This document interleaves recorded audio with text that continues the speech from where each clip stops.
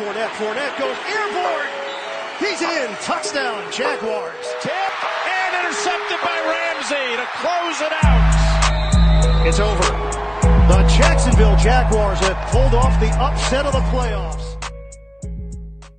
What is going on, everybody? It is Treeb from Treeb Talks here to recap the most exciting list on YouTube, the top 25 greatest Jacksonville Jaguar moments, and today we are breaking down moments 5 through 1. Ladies and gentlemen, in the comment section down below, list your top 5 greatest Jacksonville Jaguar moments. I'm sure it varies from person to person, but this is just my top 5. So ladies and gentlemen, I am sorry for the copyright, so I cannot show any videos. I suck. I'm sorry. I am the worst. But this is the conclusion to the top 25 greatest Jacksonville Jaguar moments. Moments number 5 through 1.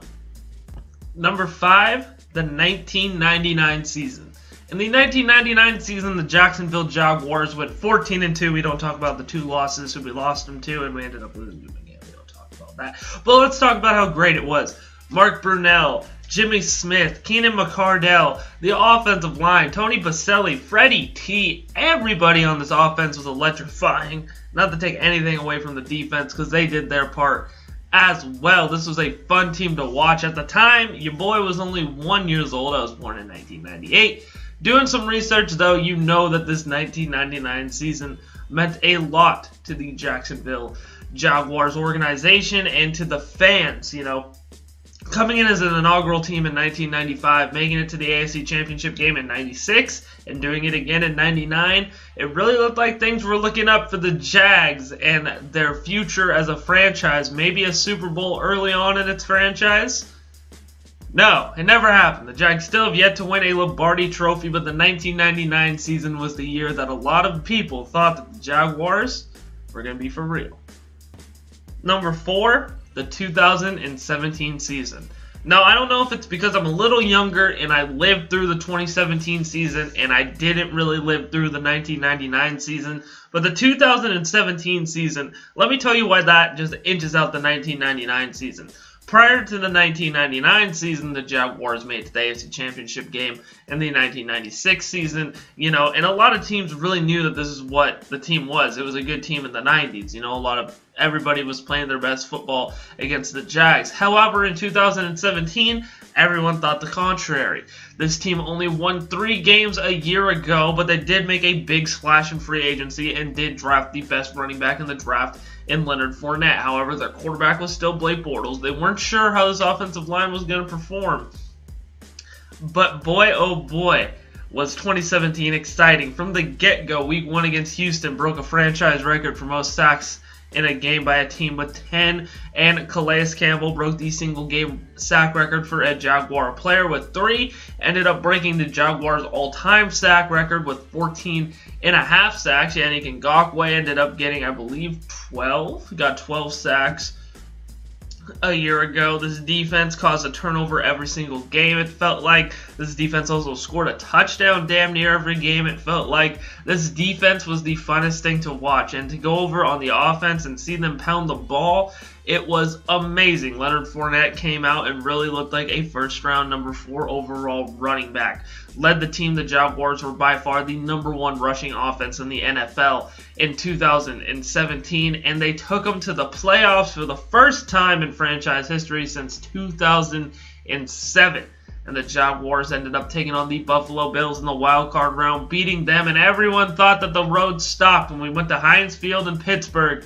But Blake Bortles and Tommy Bohannon happened, and they ended up beating the Steelers 45-42. And unfortunately, the season ended in Foxborough against the New England Patriots. But the 2017 season is something that me and a lot of other Jags fans are going to hold close to their heart for a long, long time. Number 3, the day Tony Baselli makes it to the NFL Hall of Fame. I know this is a moment that has yet to happen, but when it does happen, he is a finalist right now.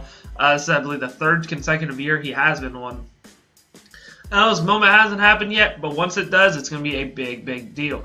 The Jaguars currently do not have any NFL Hall of Famers and are still searching for Hall of Famer number 1, and Tony Boselli is the guy that will be probably the first inductee to the NFL Hall of Fame that played a majority of his career in the Jacksonville area. And the day that this happens is going to be a big deal for Jags fans everywhere, because, you know, what Boselli still does for the organization, what he still does, he still announces, he still has his own radio show. Like, I mean, he's still around Jacksonville, and he cares about this franchise a lot more than a lot of people.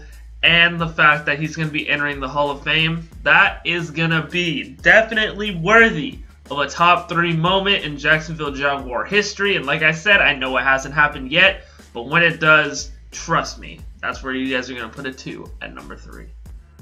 Number 2, David Garrard's Hail Mary pass to Mike Thomas in the 2009-2010 NFL season against the Houston Texans. This Hail Mary, everybody remembers it. This was one of the best plays in Jaguar history. With about 3 seconds left, the Jaguars were at the 50-yard line. David Garrard, a big, strong-arm QB, went out, stepped back to throw, hucked it into the end zone for Mike Sims Walker, but he got knocked down. No, he caught it. No, he got it. Mike Thomas, touchdown Jags, and that was the ball game. And it was 50 yards. Wow. And if you didn't know, I really just nonchalantly said exactly what Gus Johnson said in the broadcast of that game. He was so excited. In fact, I was so excited, I ran outside my house when I was younger, and it's like 10 years ago, and I ran around my block. I was so excited. And then I ended up recording Gus Edwards. Is that his name? Yeah, Gus Edwards. Is it Gus Edwards? Gus Johnson. Sorry, Gus Johnson. Sorry about that. I actually recorded when he called that game, and at the very last play, when he's like, "Oh, they caught it! Oh, touchdown Jags!" You know, that was my ringtone on my phone for the longest time. And that was back in the day when you had to record your ringtones on your slide phones with the keyboard. I would record that, and that would be my ringtone. Would be Gus Johnson calling the Jags Hail Mary play. It was one of the best moments, at least for me, and I definitely think one of the better moments in Jaguar history. It sent Mike Thomas's jersey to the Hall of Fame, so I mean, you can't complain about that. And in my opinion, is the second, not quite the first, but the second best Jacksonville Jaguar moment. Now let's see what number 1 is. And the number 1 greatest Jacksonville Jaguar moment of all time, Dan Marino's retirement game, the 1999 season. In the 1999 season, the Miami Dolphins matched up with the Jacksonville Jaguars in the first round of the AFC playoffs in the divisional round. And Dan Marino's squad looked to finally get Dan Marino a Super Bowl ring before he stepped out the door, but the Jaguars had other plans, intercepting Dan Marino 4 times, 3 defensive touchdowns. Fred Taylor had a hell of a game. Jimmy Smith, Keenan McCardle, everybody catching touchdown passes, everybody running them in for touchdowns. The Jaguars came on top 63-7. It stands to this day the biggest playoff blowout of all time, and it really helped out a tremendous dominant season with a tremendous dominant victory against one of the greatest quarterbacks of all time, and retired one of the greatest quarterbacks of all time. This is by far the best the Jaguars have ever looked ever in the history of the franchise, and it would be a crime if this was not the best moment in franchise history. And that was my conclusion of the top 25 greatest Jacksonville Jaguar moments of all time. What did you guys think? Leave your comments down below. Don't forget to check the links down below as well. You can like me on Facebook at Treeb Talks. Follow me on Twitter at TrevonPixley. Follow me on Instagram at TrayvonPixley. Also, if you're feeling generous, you can go ahead and donate on Patreon. That's patreon.com/Treeb Talks. Also, if you haven't yet, make sure you hit that subscribe button. Click the bell icon so you get notified every single time I drop a new video. I drop new content on this channel 6 days a week. Ain't nobody outworking me. Them are just straight facts. Thank you guys so much for watching this video, and as always, you guys have a great day.